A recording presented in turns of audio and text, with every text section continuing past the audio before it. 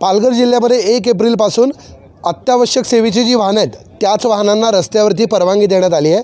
अत्यावश्यक सेवेची वाहनं सोडून इतर वाहनं जर रस्त्यावर आली तर ती वाहनं सरळ जप्त करण्याची कारवाई पोलिसांकडून केली जाते। म्हणजे विनाकारण कारणाशिवाय जे वाहन चालक रस्त्यावर वाहनं घेऊन फिरतात त्या वाहनांवर जप्तीची कारवाई पोलिसांकडून केली जाते। आणि आतापर्यंत 1 एप्रिलपासून कालपर्यंत 31 मार्च रोजी याबाबत पालघर जिल्हाधिकाऱ्यांनी मनाई आदेश जारी केले होते।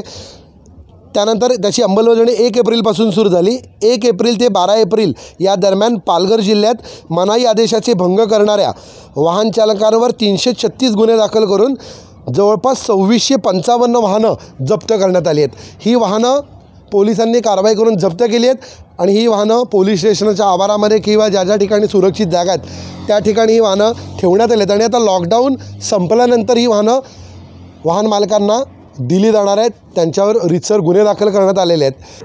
माननीय जिल्हाधिकारी सरांच्या ज्या आदेशाप्रमाणे जे आहे आपण जे वाहनांना सूट आहे तर ती वाहनं सोडून इतर जे वाहनं जे रस्त्यावर येत आहेत ती वाहनं जप्त करण्याची कारवाई करत आहोत। 1 तारखेपासून आहे आतापर्यंत जवळपास 2600 वाहनं आपण वसई सेक्टरमध्ये जे आहे जप्त केलेले आहेत।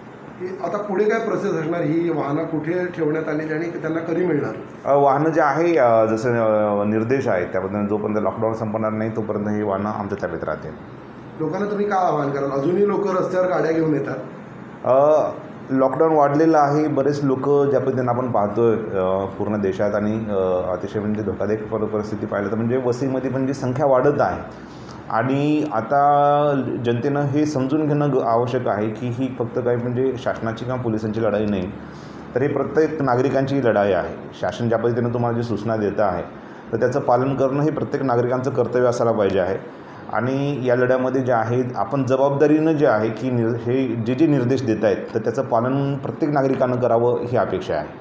पोलिसांनी आवाहन केलं वारंवार की वाहनं घेऊन रस्त्यावरती येऊ नका, मात्र तरीसुद्धा लोक विविध कारणांनी रस्त्यावर वाहनं घेऊन येत आहेत।